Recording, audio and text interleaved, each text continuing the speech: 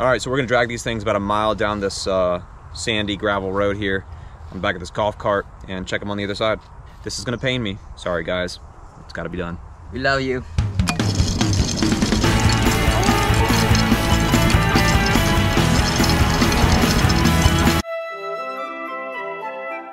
What's up guys, welcome back.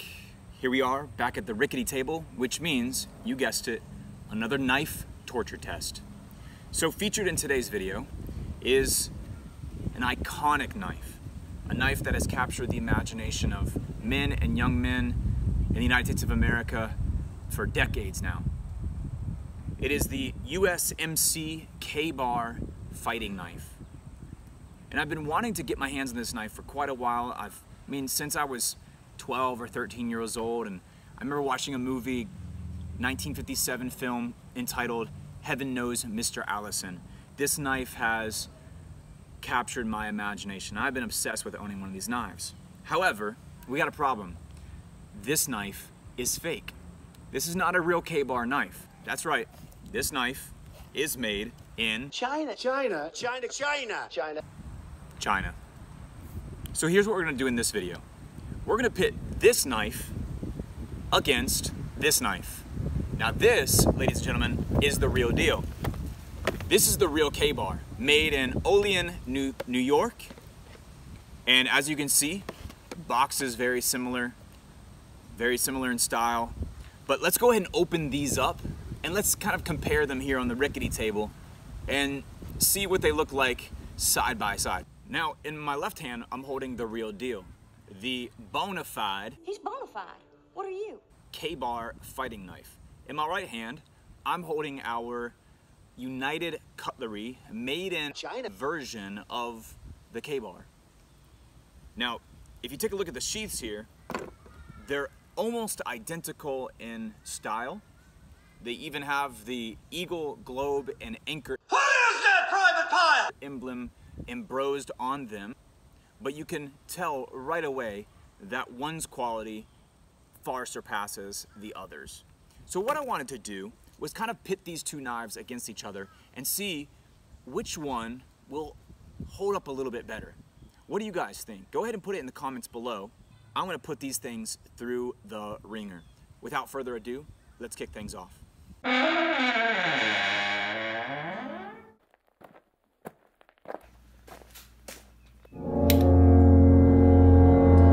Good morning, ladies.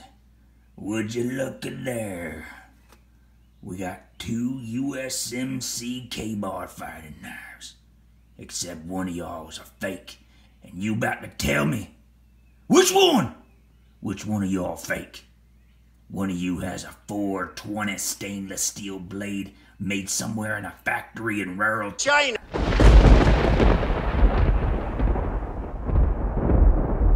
The other one has got a 1095 Crow Van steel made in Olean, New York. One of y'all's got a rat tail tang running the full length of the handle. The other one, it's simply stamped on the back of the handle to make it look like you got a rat tail tang. And I'm about to find out which one of y'all's fake. Oh, you don't want to talk, huh? Ain't nobody want to talk till the Dremel comes out. That's right. Gabe, dinner's ready. Oh, okay. Yeah, I'll be right up. So we're gonna, before we torture these things anymore, we're gonna go ahead and try to cut through some paper real quick. Zach here is going to, let's see, is that the real one or the fake one? This is the real deal. This is the real K-bar. So I'm gonna take and hold this, and let's just try to slice through. Come a little closer with us. Just come on, zoom in on the paper here. Oh, we did more tearing than we did cutting. Here, do more like a sawing. There we go. Cool. Let's do right here. Nice. Do a couple more with that one. Yeah, that one's definitely got a nice edge on it.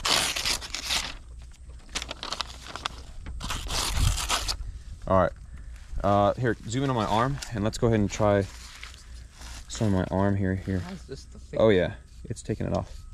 You can see it right there. That thing's got a nice edge on it. You can see all that. All right, so let's switch over to the fake one.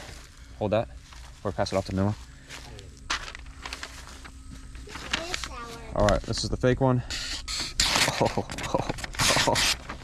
It's cutting it, but you can feel it's a lot more forced. Let's try right here. Yeah, it's actually, I mean, it's getting through it okay.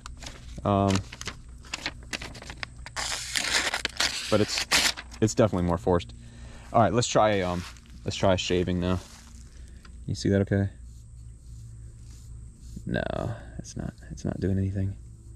So yeah, I mean, you can just feel the edge on this is far more subpar than the real deal. All right, you guys ready to drag them down the road? Yeah. The ends of these handles. This is the fake one. Fake K-bar. All right, here's the real one. Hold that one for me for a second. All right, so we're gonna drag these things about a mile down this sandy gravel road here on the back of this golf cart and check them on the other side. So this is gonna pain me because they're gonna look totally different at the end of this mile. Sorry guys, it's gotta be done. Love you.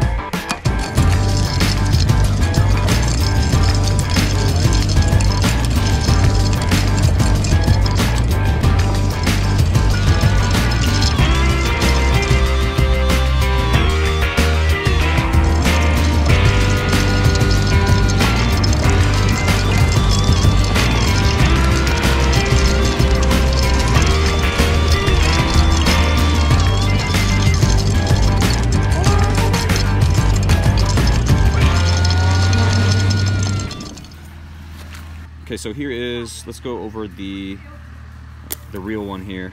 You see there's some nicks on the blade, to be expected. Even the blade has some little nicks in it.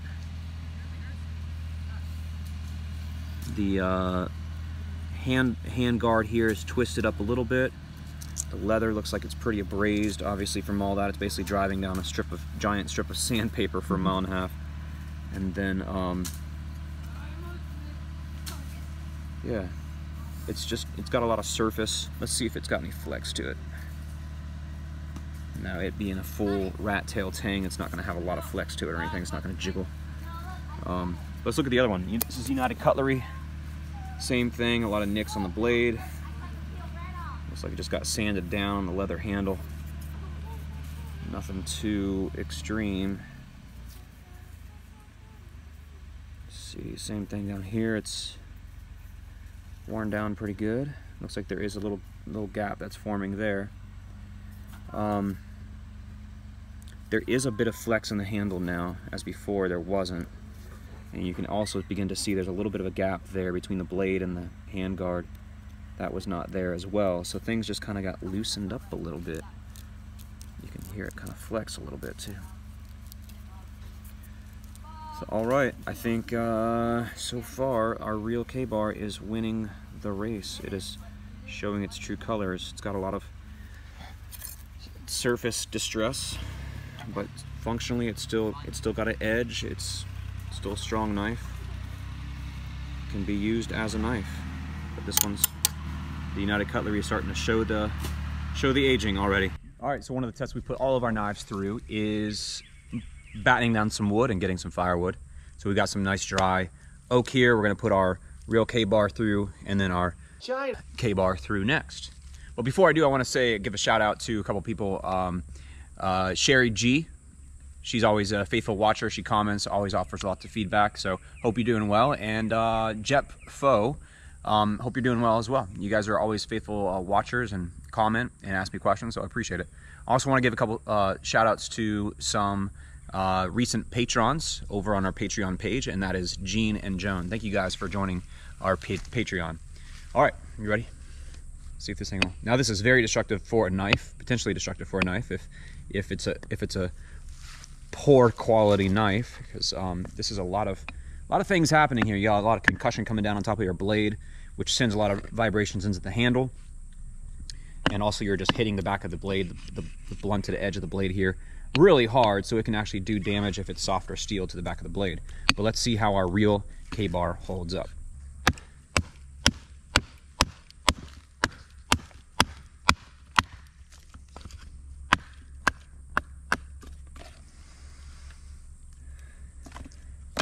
all right.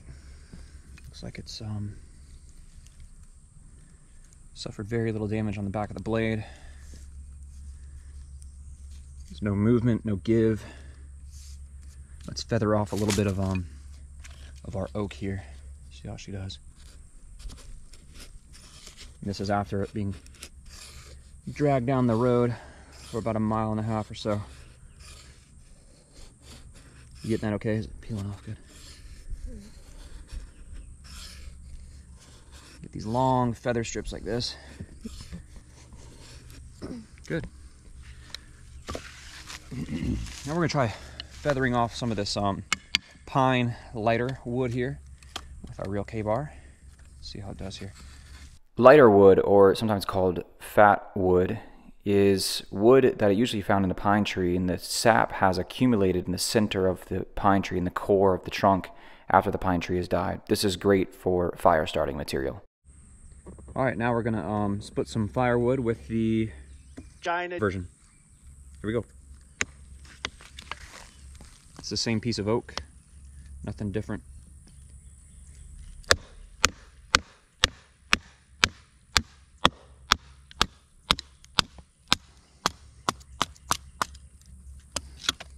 That actually did a little bit better than the real thing, but it might have been user error too.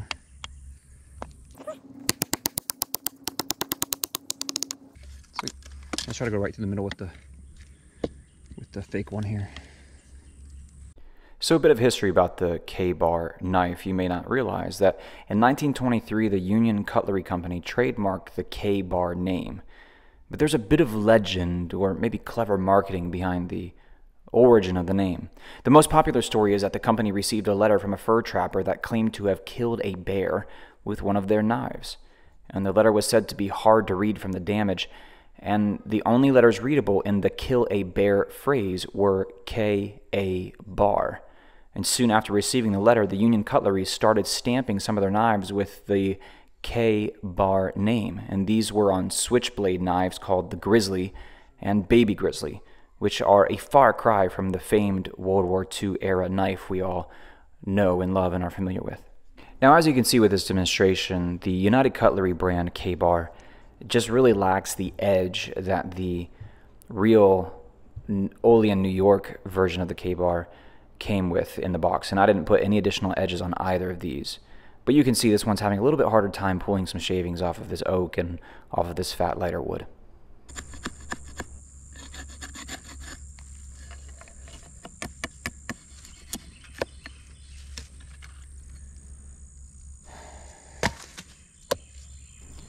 Now, one of the things people don't realize is one of the most destructive things you can do to a knife is throwing it into a tree, just like I'm doing in this segment of the video. I made it a point to throw each of these knives into the tree several times. And one of the last throws I had with the United Cutlery knife here in the video, the non-lethal pommel actually pops off of the handle. And it was simply glued onto the handle, but let me show you a close-up here in the video. It's just glued on there. This is going to kind of end up being the death knell of this knife, if you will. From this point forward, this knife just does not perform the same, because you're going to see the leather stacking just continues to slip off of the handle at this point. So now it's time to throw the real K-bar. The real K-bar, as I began to throw it, I realized right away the weight is completely different and the balance is different on this knife. It's just a heavier knife. We're going to try both here.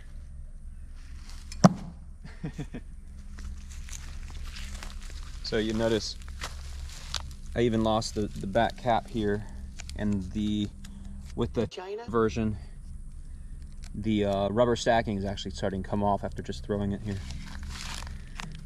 But our real K-bar is actually held up flawlessly. There is no shaking, no movement. Whereas this one, like I said, that's all coming apart. This is loose.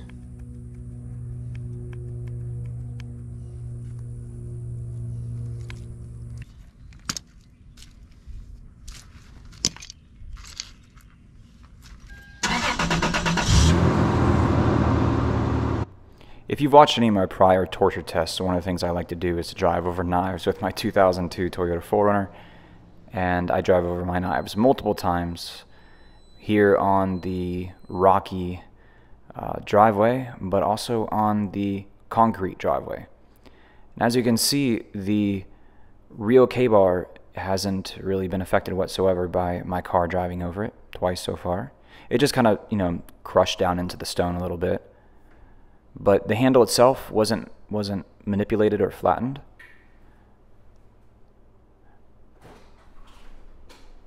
Now you'll notice on the United Cutlery version, the handle has already experienced a little bit of flattening. If you look on the right-hand side of the handle, you'll know it's a little bit flatter on the left-hand side. And also, as this began to crush some of the leather stacking, it forced some of the leather stacking, it just kind of loosened it up more, and we'll see later how that kind of comes into play and continues to create more and more problem for me. So this is me driving over these knives on top of some concrete just to make sure that, they're getting some good solid abuse here under my car.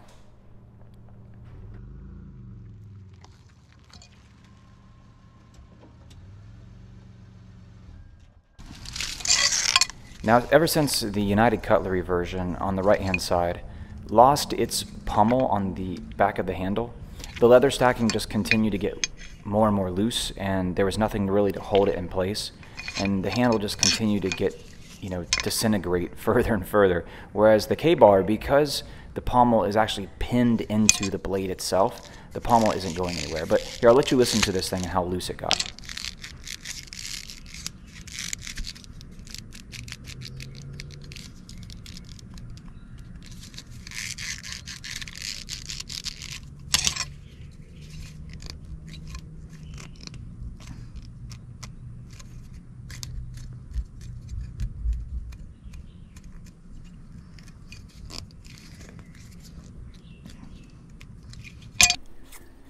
One of the things I put my knives through as well is a chopping test.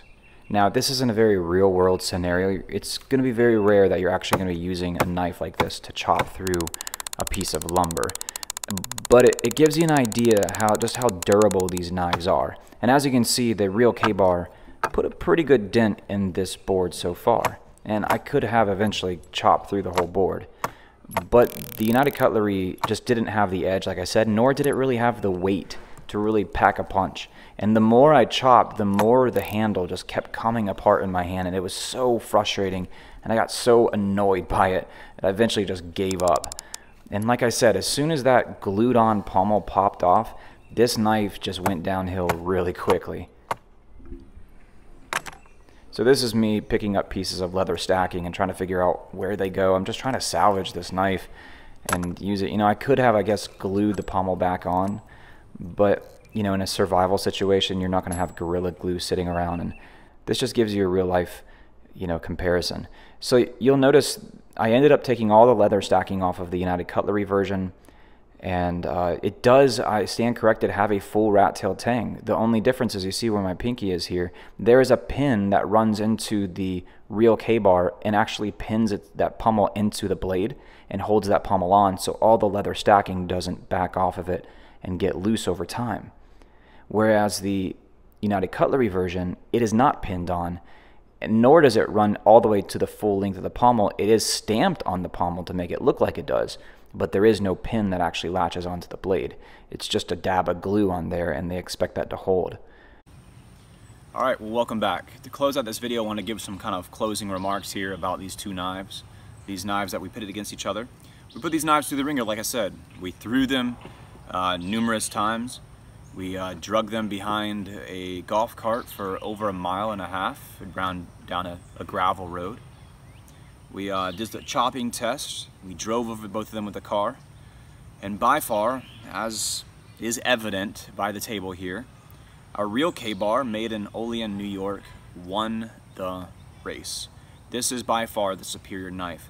Other than some light cosmetic and surface distress, this knife is still as solid as when I took it out of the box, even after all of that abuse that I put it through.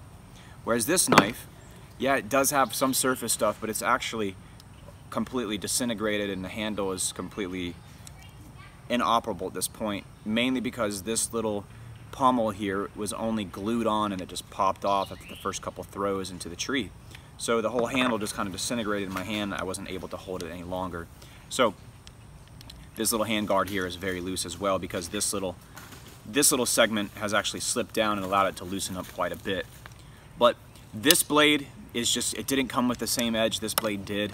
This thing is able to hold its edge so much better than this fake China version.